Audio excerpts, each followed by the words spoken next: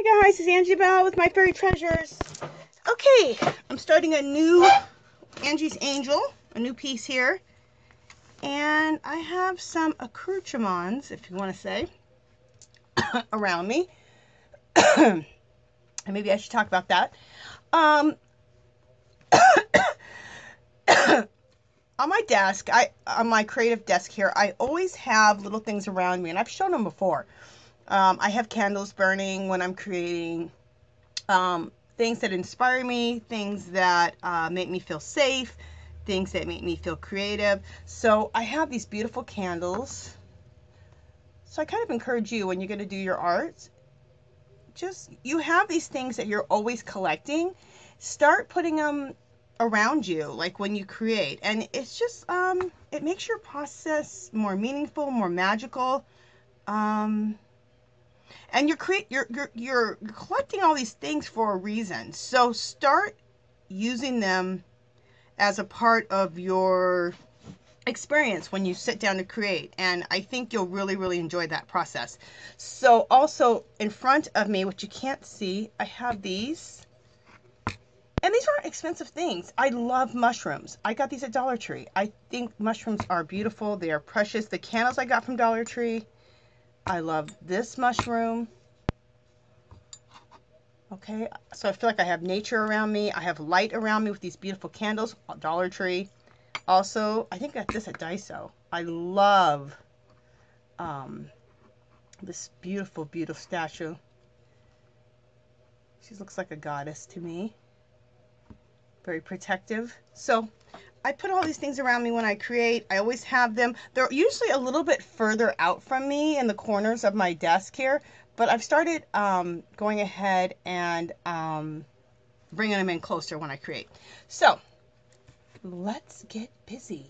Okay, so this piece here, I just came up with a name for her. I drew her out, and her name is One with Nature. And the thing about it is I don't always like have a big theme when I draw. What I do is I collect things. I'm a collector. So I collect art, pictures, magazine photos, different pictures.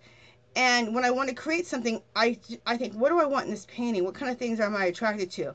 And I love deer. I love deer antlers. I love deer. I love roses. I love jewelry and beads, and leaves. So in this piece, I did and I love wild roses. So this is my vision of a wild rose, especially the one here on top. And these are some of the little smaller flowers, but this wild rose. I love leaves. I love deer. So that's what the horns on her represent. And I love jewelry. I love beads. So I brought all of this together. And so we're going to work on her face today. And so as I work on her face, I will let you know why I love deer and why I love the wild roses that are in this. So, but let's first get started. So I'm not just talk. All right, let me come in close on her face. And let's bring this up a little bit. Okay. Let's see if we can come in a little bit closer. Yeah, that's nice and close on the face. Okay, so let's get started. Okay, I have another candle here, which I love, which is a little bit in my way. So we'll put that one over there. All right, because I need to bring my water closer to me. I got a lot of goodies over here, but I need my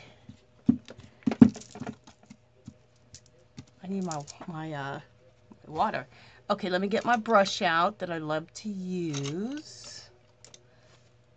You know, I also have a Jane Davenport brush I love to use, and I haven't been using it lately. And I'm going to get that out right now. If I can find it. I know I can find it. It's over here in my little stash of stuff that I love to use all the time. Okay. This brush right here is a retractable brush. It's a Jane Davenport. I absolutely love it because of that pointed brush. You guys know I love a pointed brush. You can do everything with a pointed brush, in my opinion. Okay. This Jane Davenport brush is like 10 bucks, so it's not cheap, but I did use a coupon on it, or I got it when it was 30% off. So that's always a way to go. Okay, so I always like to start off with this gelato, and it's called beige.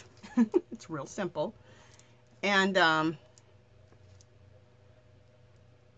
that's just to get rid of the white page and put a base for her skin. And do you have to use a gelato? Beige. Nope. You guys know me. I always say there's more than one way to skin a cat. That might not be the best term. Anyway, there's more than one way to do something. So, if you have watercolors, because that's really what a gelato is, basically. And it's a water-soluble crayon. So, you could get out your paint and see if there's like a beige color for your paint. This is also, if you're going to do light skin tone, this is, I think, a great base color for a lighter skin tone. And let this be the skin color, and then start your shading on top of this. But this is going to be like the understory for a darker skin tone for me. Okay?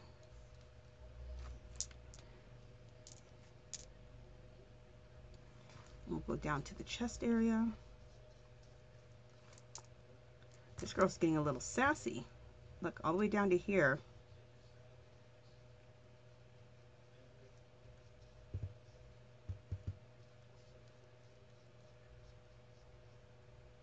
Okay, so her chest hair goes here, and then there's her chest ending there. Okay.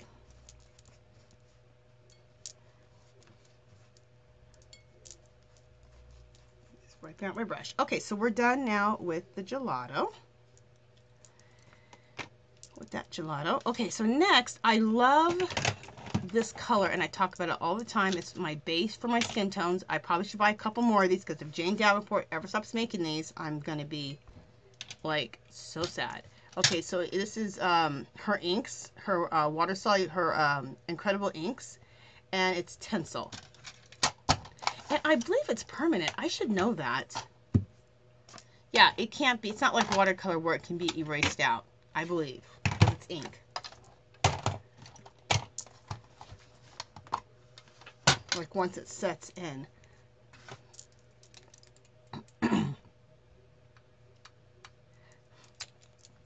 You guys, I got these wonderful palettes. I'm going to share these with you guys. I got these wonderful palettes at, where did I get them at? Daiso. Aren't these fabulous, you guys? I don't know if you can see right now because I'm so far in. Okay, this is a palette. I'll show you this palette again. But these are fabulous. I got these for $1.50.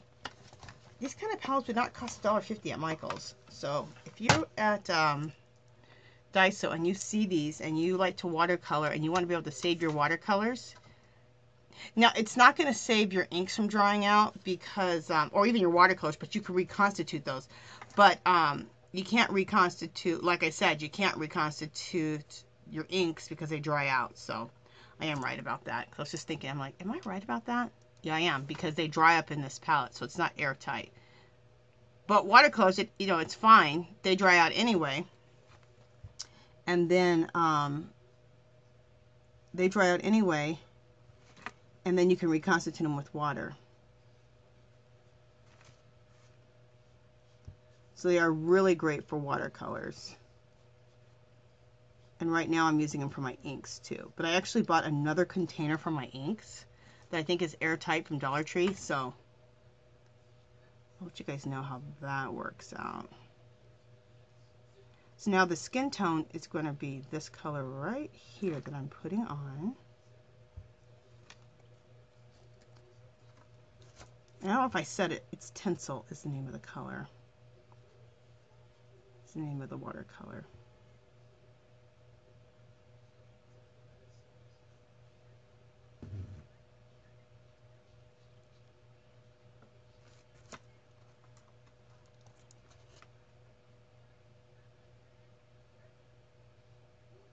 And I absolutely love this color.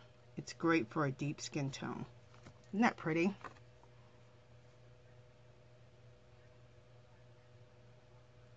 Absolutely gorgeous. Oh, okay. let's talk about the elephant in the room, which is the fact that I already did half the hair. Okay, I was so busy talking about creating a beautiful space to create in that I state the obvious here.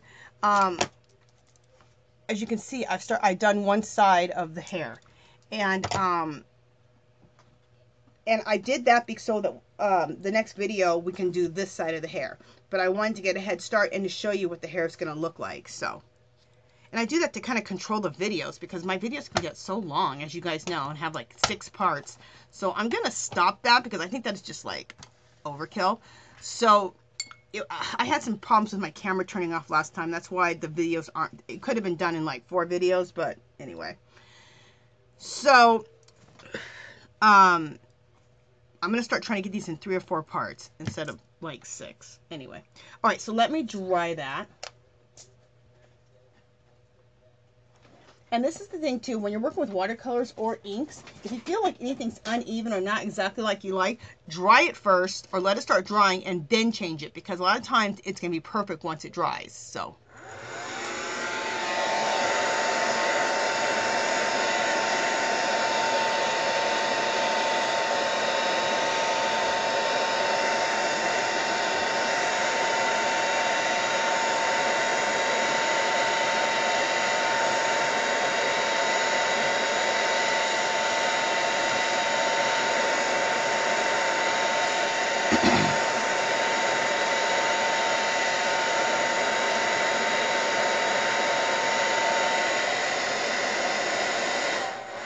How funny, my little candles here were being challenged with that blow dryer. They're like, girl, are you trying to blow me out? Okay, let's do some shading. I'm going to do some shading with purple, and I'm going to switch brushes. I'm going to switch to this one right here. Master Touch has some really nice watercolors, and I really like their brushes, their watercolor brushes. All right, so I'm going to start shading with purple. I got to look at some things here real quick. See, because for some reason my things fell out. I think that goes over there. So let me just look and see what colors are what. Yeah, that's the darker one, and I think this is the lighter purple here. Yeah, okay. Perfect. And that's what's nice too. Once you've worked with your colors, you really start kind of realizing what's what without even almost having to test it out. Okay, so we're going to start shading. Let me just get rid of some of this color on here with this purple.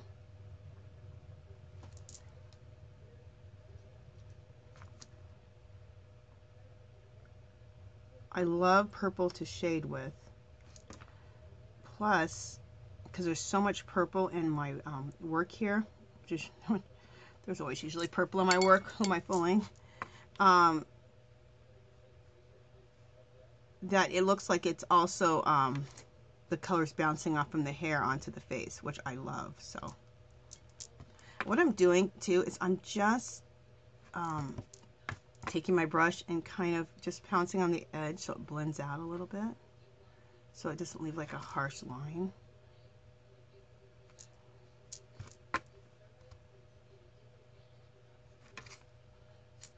And something else, I never discussed the paper I'm working on, and people always asking me that, and I always have to, I'm only working on cardstock, and let me tell you why. Because I like to make my drawings, and then after I make my drawings, I like to make a copy of the drawing. Well, I would love to put watercolor paper, or mixed media paper really, not watercolor, because I need a mixed media paper, through my printer, but it doesn't go through. But I did see people working with like a light box or something, and then they're able to trace over their art onto their watercolor paper. So I might start doing, not might, I am going to start doing that. So if I even think I have something I can use for like a light box. Anyway, I got to work that out. All right, so I'm going to continue shading.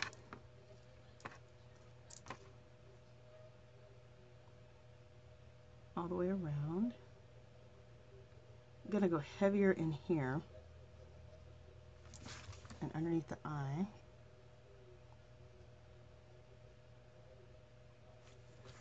Okay.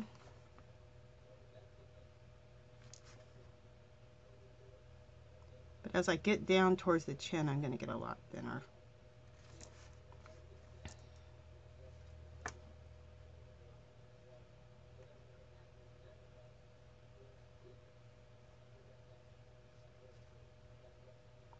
I want to put some color in there. Let's blend it out a little bit. And I'm not saying that I watercolor perfectly or this is the right way to watercolor, because it probably isn't, but it's the way I do it. I've learned from other girls. I've seen them doing it and I like that technique, so this is what I do.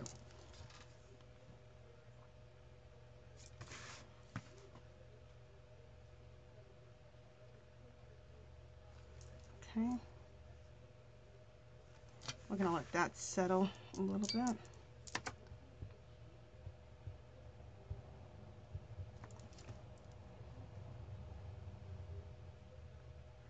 And that's what I kind of like about watercolor. It really teaches you to like stop trying to control everything so much, because I'm a control freak. And not like I want to control other people, but whatever's in my aspects of my life that are going to affect me, you know. Because I think I grew up around a lot of chaos, and so I don't like chaos. I like to know what to expect. So that's probably, you know, I'm sure that's why I am the way I am. But watercolor teaches you to stop trying to control so much. Like when I put water on the edge of that and let it bleed out, I can control how much that bleeds out. I'm going to have to accept how much it bleeds out, which is cool. That's a big lesson in life too, accepting the way things are. Isn't that a big one? Because Lord knows I haven't wanted to do that. And that's damaged me a lot by not accepting the way things are, trying to make things the way I want them to be. And dangerous way to live, because you can't control everything and you need to accept the way that things really truly are and see how things truly are. And that's what watercolor does, represents to me. You can't be controlling it. You got to accept the way it flows out.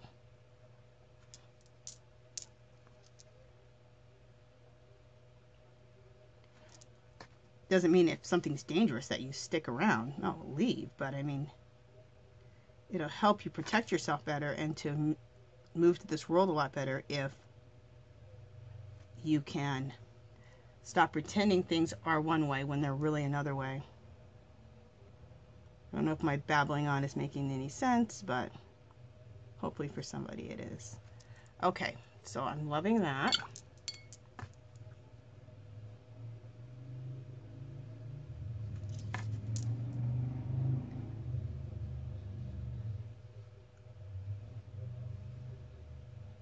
Okay. And let's do a little bit of shading with this purple up at the nose. I love my beaded bracelets, but they're kind of getting in the way. Let me see if I can keep one on.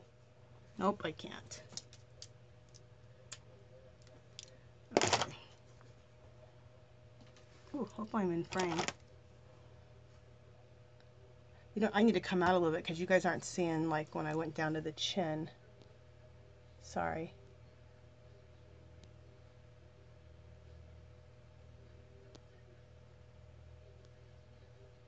You know what, let's just do this, because then you need to see the neck area too. So, sorry about that. What am I doing? Oh, the nose. Putting some shading on the nose. Coming right up into the eyes.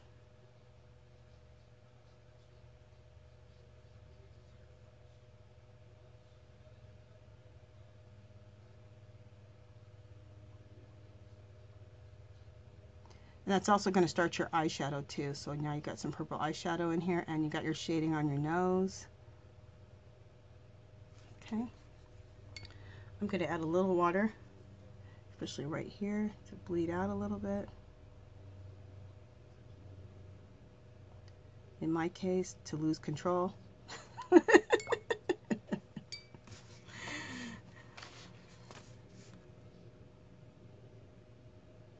Okay. And then let's go down to the neck and start shading also.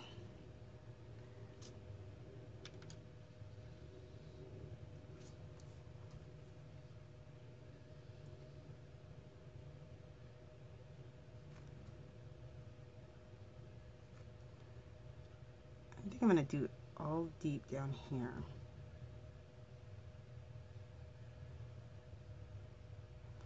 I'm going to stop right there because I want to add some blue in too.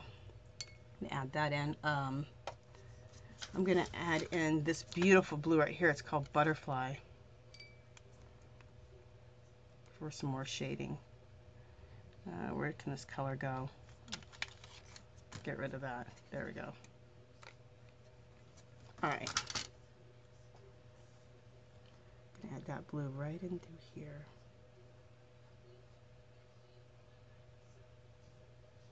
I love blue and purples for shading. I think that's really pretty. We'll throw a little bit of shading over here, underneath the neck right there.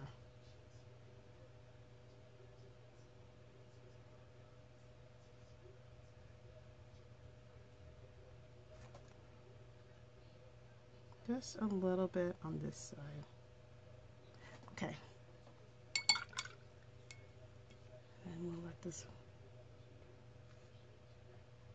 put a little water on this so this bleeds out. You guys like how I say bleed out? Someone will be like, okay, is she talking about art or the human body? We'll let this bleed out. Sounds horrible. But it's not. We're not doing anything horrible. We're not letting anybody bleed out. Okay. I know some of you guys are like, girl, your sense of humor is weird.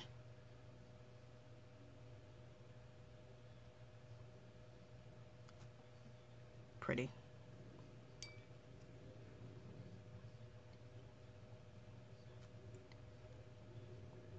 And I want to talk about it for a second, why I chose some of the things I've chosen, because I started looking at that. I started thinking, why am I choosing the different elements to put in my drawings?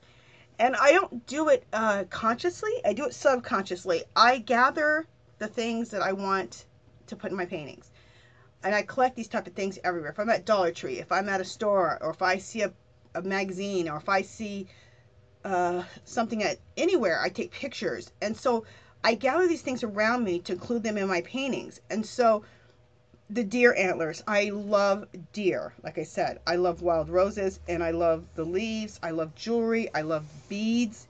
And so I looked at it and I thought, what does, I'm going to let all this dry a little bit. What does, 1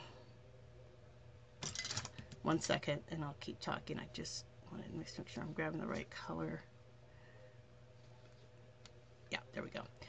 What does, like the deer antler, what does that mean to me? And I love deer. They became my spirit, one of my spirit animals, because my other spirit animal is a hummingbird. But so it's like, well, why did a deer become your spirit animal? I was when my kids were little, we went to Utah, and we stayed in this cabin, and we were on these jet skis, which was truly unsafe. Now that I look at it today, should not have been doing that with the kids, because it was very unsafe. But what was beautiful though, and we had a guide and everything, but I don't think he knew what he was doing. Anyway, these deer, and it was a family of deer, like, I don't know, 6, 7, 8 deer. We stopped for a second, and these deer just appear, and it was like magic, you guys. Like, just appeared out of the forest. Like, 1 minute there were no deer, And next minute, there was a family of deer. It was the most beautiful thing I've ever seen in my life. And I was like, oh my God. And they were so beautiful and graceful and together. I mean, as a unit, you know, just all supporting each other and just beautiful. I just like, and so magical because how they appeared out of thin air. And then, so we enjoyed watching them for just a minute or two, and then they melted right back into nature, just like magic again. And I was like, those are the most magical, mystical creatures I've ever seen in my life. And I've only had a few experiences like that in my life where it's like affected me like that, where I'm just like, oh my God, that was awesome. So I'm throwing some blush on the cheeks here with a color of Jane's called Best Friend, which I love, and I put that same color on the lips. So that's where my love of deer started coming from, was when I had that experience. So I wanted to share that with you guys because probably you're like, why are you always talking about deer? Okay, I'm trying to get this on evenly. See, there I go with trying to control things. The heck am I trying to get on watercolor evenly? Oh, am I crazy? All right, we'll let that all soak in. So I wrote down some things about deer, and I have a list. I'm going to share it with you guys. Let me just, I want to blend this out a little bit more.